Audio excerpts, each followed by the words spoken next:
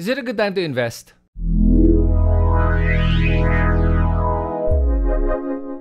Hey guys, it's Chris Tan, your Bitcoin buddy, and one of the most common questions I get asked is this a good time to invest? So before I answer the question, I'll just give you guys a disclaimer that what I'm giving you is not financial advice, and I encourage you to do your own research, and please invest at your own risk, okay? And only invest what you can afford to lose. What I'm doing is just giving you my opinion for entertainment purposes. Okay, so here is the short, long answer of it. Yes, it's a good time to invest. Now, why is it a good time to invest right now? Okay, let's talk about a couple of things. Number one, the market is so down right now.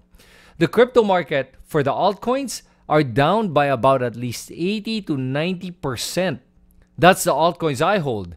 And Bitcoin is down at least 60%, and so is Ethereum. With those levels right now, I think it's pretty cheap to buy any of the cryptocurrencies. Having said that, what would happen, and would there be a chance for the price to go lower? Yes, there is a chance that Bitcoin could go lower and Ethereum could go lower. Bitcoin can do $10,000. Some of the analysts are saying that they expect Bitcoin to drop to $10,000. I actually don't think so, but I could be wrong. But my opinion is the reason I think it's not going to go to $10,000 is this. I think that at the price of $19,000 to $20,000, I saw that there was support. It's now flat at about $19,000 to $20,000. Number one. Number two, it's flat because I believe that the financial industry, the financial markets, have already factored in all the different possible scenarios with regards to the Fed increasing the interest rates and all the other Fed policies, crypto regulations, and all the other geopolitical issues such as the Ukraine war and everything else. So given that they've factored it all in, this is what I believe that the financial markets deem as the fair market value of Bitcoin, and that adds and includes all other cryptocurrencies, including Ethereum and everything else.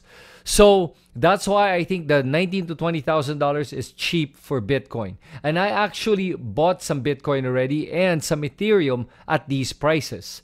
Now, do I think there's a chance it's going to go lower? Yes, there's always a possibility it could go lower. And if it does, I plan to buy more. So what is my next buy point? If Bitcoin hits $15,000, I'm buying more. If Ethereum hits, say $700, I'm buying more. If it goes much lower than that, definitely I'm buying more. I doubt it'll go lower than that, but anything can happen. So what my strategy is this, and what I would recommend for those that would like to invest in cryptocurrency right now, let's say, for example, you want to invest $1,000. What you should do is invest $500 first, right now at these prices, and then wait to see what will happen. If the price starts to go up, then you can possibly place the other 500 and catch this wave going up already. But if you wait and then suddenly the price goes down, wait for it to hit maybe at least a 25 to 30% drop, and then you can buy the other 50% that you were planning to invest in the first place. That way you can cost average down. Now, honestly, for first-time investors and people that don't follow the markets, the crypto markets, I would advise you to just invest in Bitcoin and Ethereum. Those are safe investments. Everything else is high risk, and you could lose pretty much everything. What events could lead to cryptocurrency and the financial markets dropping more than where it is today? The only thing that I can imagine that could collapse the financial markets right now is unexpected geopolitical events or unexpected moves by the Feds. But let's talk about the unexpected geopolitical events. For example, if Putin decides to press the nuclear button or decides to invade other countries or declare World War III, that could definitely drop the price of the financial markets, drop everything in the financial markets, not just crypto, but everything else. So that's one possible scenario. Now, given that right now it looks like Putin has calmed down and is not going to do anything stupid at this point, plus I don't think he has the military might to be able to invest any other country. I think we're pretty much settled at Putin just trying to take pieces of Ukraine, and Ukraine's going to fight back. And honestly, Russia, I don't think they're going to be able to do much at this point. They're depleted. And with that, I think that's where I see the stability, where it's not going to get worse from where it's at today. At least I hope not.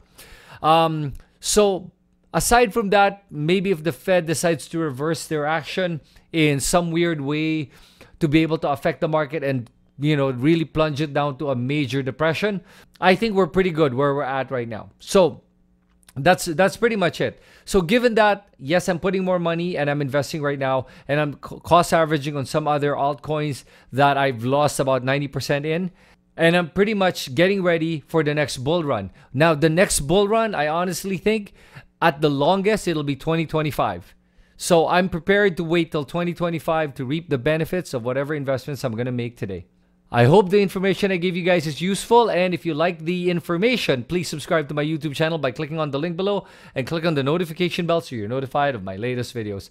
Thanks so much, guys. This is Chris Tan, your Bitcoin buddy. I'll see you in the next video.